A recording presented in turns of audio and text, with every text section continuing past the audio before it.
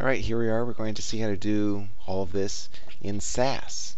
So I'm in the Virtual Labs in SAS. Double click on SAS. SAS 9.4 English. Maximize it. It has 3 windows. You're going to get a 4th one pretty soon. The editor window where you type in the script. The log window, which gives us information once we start submitting and running our scripts. Then the output, which is the output from our script. There's actually going to be another one for HTML, which is going to actually hold the output. So let's get into Editor. And remember that SAS works in terms of steps. And the first step is the data step. You get the data into SAS.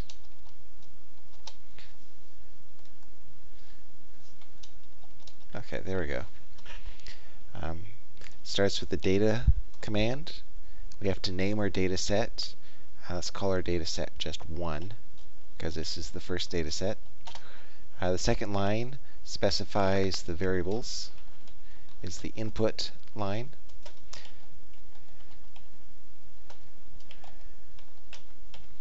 So we're going to input 2 variables. The first variable is going to be the package type. We're going to call that variable package. The second is going to be the log count of bacteria. We're going to call that variable count. Semicolon. Remember to end your lines with semicolons. And then we start entering in the data. So with the data line. So 1, 7.66. 1, 6.98.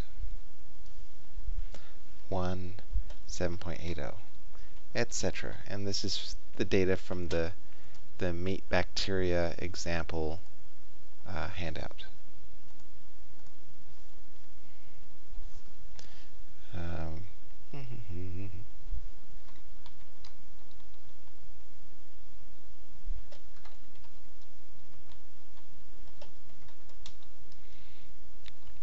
You probably don't want to spend this time watching me do this, especially since I'm about ready to start messing up, so I'm going to pause and then come back when it's done. Notice I'm done now. I got all the data in. The first column corresponds to the package. Second column corresponds to the count, specifically the log count of bacteria.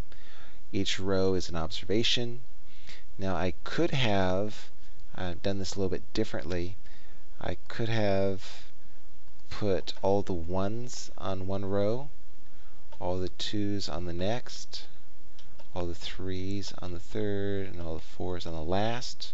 I could do that, but then I'd have to do at in this input row. Completely up to you whether you want to do that or not. And notice I ended it with a single semicolon, but none of the data ends with semicolons. Just the entire block of data.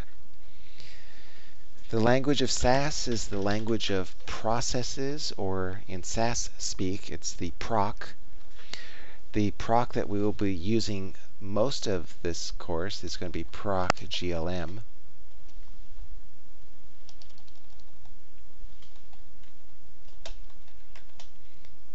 There we go. The first parameter that you have to give it is the data. Here the data set is 1. And there's some options that you could give it, but we're not going to do it. We're going to end that line. Now that we're doing analysis of variance, the next line has to specify what the categorical variable is. The function is class, and then package, because that's our categorical variable. Notice I put a space here. That space is completely irrelevant. You can have the space, you can not have the space. SAS doesn't care. Third line is going to be our model line. And the model is going to be of the form dependent variable equal to our independent variable.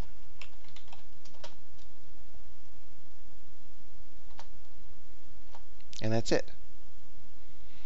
This is going to run the analysis of variance. This is going to input the data. And there is one more line we need to do. We need to include run. And since you're using GLM, You really should also use quit. Now running all of that, you can click on the little running man, you can go up to run submit, or the F8 button. Now we've got 4 windows down here. Here's the editor window where we put in our scripts. Here's the log window. We should always look at the log window. We're looking for errors that are thrown up. There's nothing in red. Some interesting notes throughout. Output, there's no output here because we're using an updated viewer. It's here in the HTML window, that brand new one. So here's what things look like. Starts with the SAS system, the GLM procedure, class level information. So spitting back to us what the class variable is, its package, how many levels it has. There's 4 levels, and what are those 4 levels? 1, 2, 3, and 4. The number of observations read, this is the capital N. This is the total sample size. There's 12 of them. Number of observations used, also 12. That's good information. Second page, SAS system, the GLM procedure, specifies what the dependent variable is. Let's double check that that's what we wanted. Yep. Here's the ANOVA table. In SAS, it uses the term model. In the book, that's between. SAS uses the term error. In the book, that's within. It's also sometimes error. So the degrees of freedom between, remember, is t minus 1, the number of groups minus 1. How many groups are there? There's 4. 4 minus 1 is 3. Degrees of freedom for error is the sample size minus the number of groups. Well, what's the sample size? There's 12. Number of groups, 4. 12 minus 4 is 8. And then the total, 3 plus 8 is 11, or this is 12 minus 1. Next column is the sums of squares. If we had done this by hand, these are the numbers we would have gotten. Notice again that the sum of squared model plus the sum of squared error is equal to the total sum of squares. Third column is the mean squared. As always, the mean squared is just the sum of squares divided by the degrees of freedom. So 32.8728 divided by 3 gives us that 10.9576. Likewise, the 0.9268 divided by 8 gives us the 0.11585. The F value is the mean squared model divided by the mean squared error, just as it was the mean squared between divided by the mean squared within. It's 94.58. This is the 10.9576 divided by the 0.11585. The p-value corresponding to that F value with numerator degrees of freedom 3, denominator degrees of freedom 8, is less than 1 in 10,000. Cool. We have a box plot.